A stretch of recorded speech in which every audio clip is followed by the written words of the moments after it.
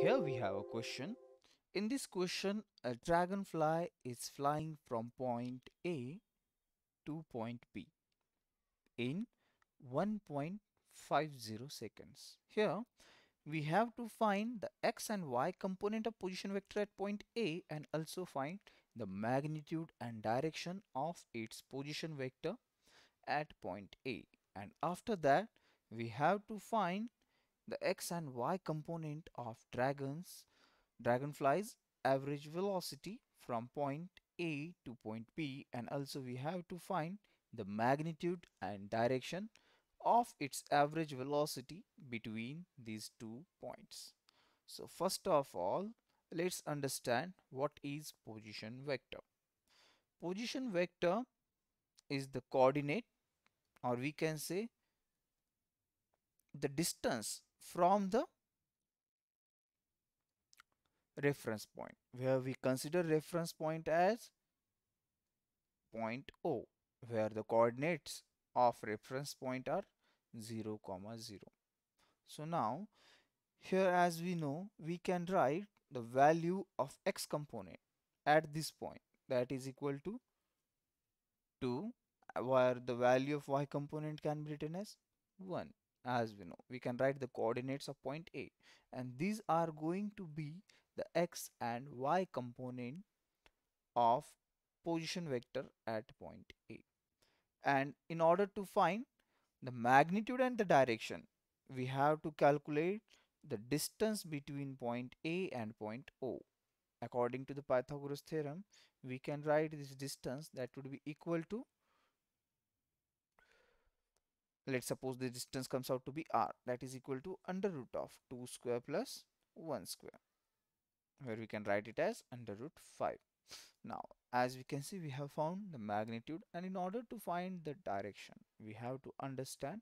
Let's draw a right angle triangle and let's understand what is the value of tan theta. As we know, we can write the value of tan theta as opposite side divided by adjacent side. Now, as we substitute the value, length of opposite side is equal to 1, length of adjacent side is equal to 2. From here, we can take tan inverse and find the value of angle theta.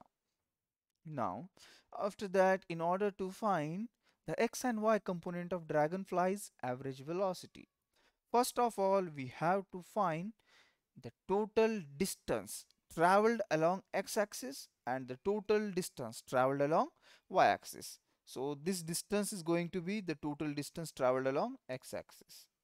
That comes out to be 8. And the total distance traveled along y-axis would be this height, as you can see here.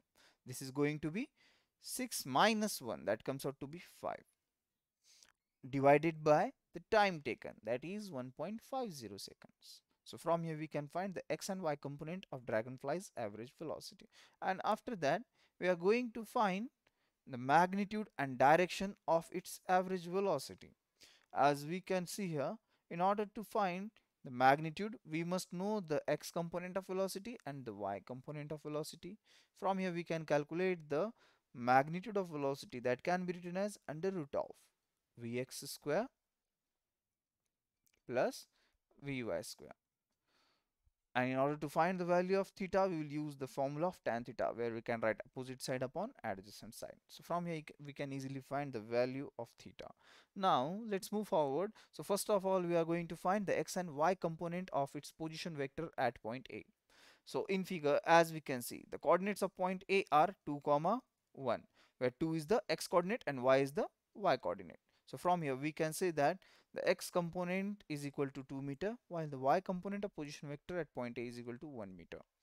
Now let's move forward. Here we have to find the magnitude and direction of the position vector at point A.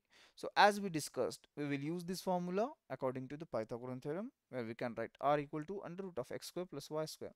So here it comes out to be under root of 5. So as we solve this value, that comes out to be 2.2 meter.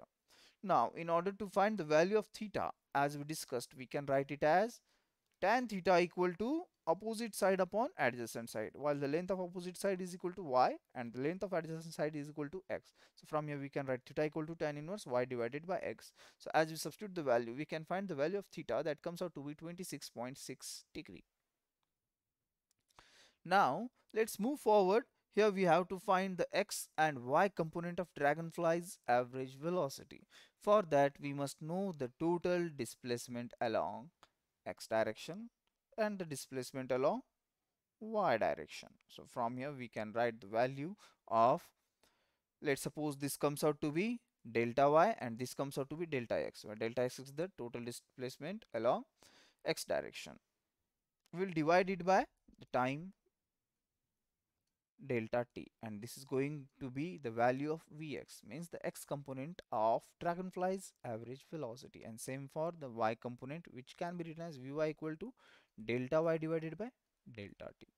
So from here we can write the value of vx, the x coordinate at point b, that is 10, and the x coordinate at point a, that is equal to 2.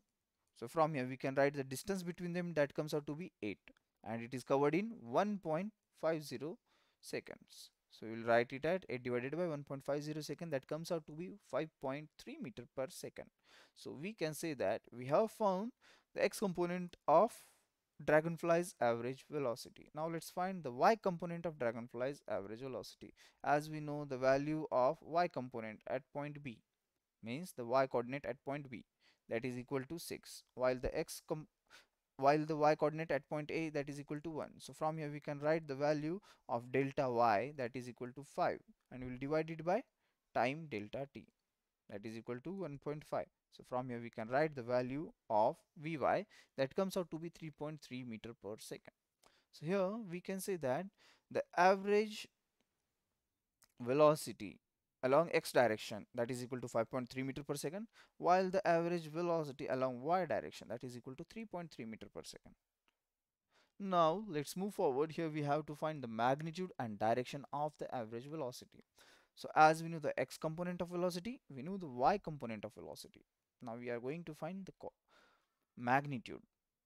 So as we know, this is the value of Vy, this is the value of Vx. So from here we can write the value of V, that is equal to under root of Vx square plus Vy square. So as we substitute the value of Vx and Vy, we can find the value of magnitude, that comes out to be 6.2 meter per second. Now here we have to find the value of angle phi. So first of all, let's draw the diagram, and which is going to be the angle phi. So as we can see here, so as we can see here, this is going to be the angle phi, that is equal to y component of velocity divided by the x component of velocity. We can write the value of tan phi as Vy divided by Vx. Now let's take inverse of tan on both the sides. So from here we can write phi equal to tan inverse of Vy divided by Vx. So from here the value comes out to be 32 degrees. So here we have found the magnitude and the direction of the average velocity, that comes out to be 6.2 meter per second, while the direction is 32 degree respectively. Thank you.